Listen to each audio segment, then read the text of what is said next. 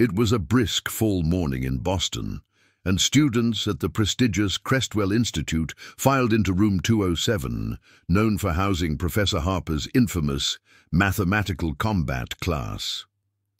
It was the toughest math elective in the entire state, reserved for top-tier minds, where students often cracked under the pressure of one of Harper's signature blackboard challenges. Professor Harper was brilliant, but he had a sharp tongue and little patience for what he called mediocrity in disguise.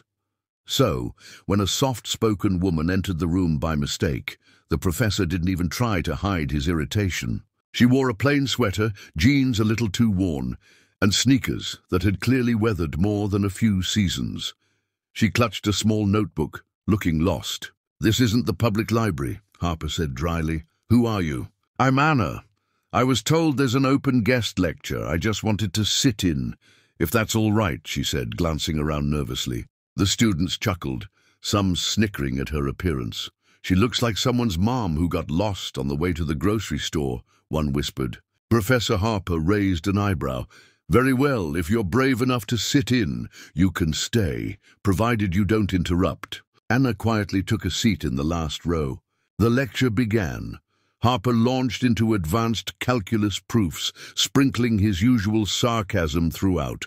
After 40 minutes, he turned to the board and wrote a monstrous equation, one that even his brightest students hesitated to approach. "This," he said, tapping the chalk, "has stumped 3 Ivy League grad students and half this room. Anyone here willing to try?" The silence was deafening.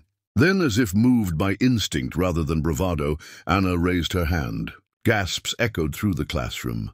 Harper looked amused.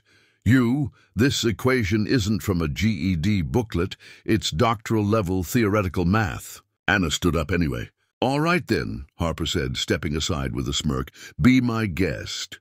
She approached the board. Her hands trembled at first, but as the chalk touched the surface, something shifted. Her posture straightened, her eyes focused. The room fell dead silent as she moved through the complex variables with stunning precision. First left to right, then up, then a sequence no one had ever considered. It was like watching a dancer remember an old routine, awkward at first, then utterly graceful. Within 10 minutes, she placed the chalk down. "I believe that's your solution," she said softly. Harper's face was frozen. He walked to the board and traced her steps line by line.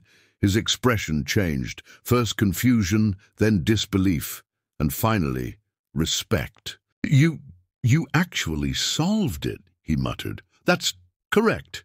The students were stunned. "Who are you?" one of them finally blurted out. "I used to teach math," she replied, "a long time ago." "Where?" Harper asked, still recovering. "Princeton," she said, eyes down. "But I left before finishing my PhD. Life got in the way." "Why haven't I heard of you?" he asked incredulously. Anna shrugged. "Because I've spent the last 10 years working night shifts at a diner and helping raise my siblings. I still do math, but mostly in notebooks between serving tables." The room fell into a reverent silence. Professor Harper finally spoke. "Stay after class. We need to talk." And for the first time in a long while, Anna smiled.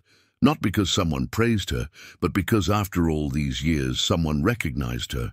When the last of the students left room 207, Professor Harper closed the door behind them. The fluorescent lights buzzed softly overhead as he turned back to Anna, still standing near the chalkboard where her solution remained untouched.